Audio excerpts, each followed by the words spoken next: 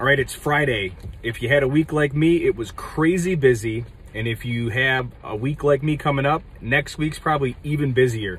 You got a lot of stuff on your mind, things running through your head. You're probably distracted with all kinds of stuff, right?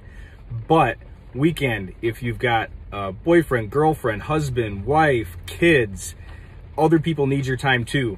The hustle and grind, all that stuff is awesome, right? But you need to take a break.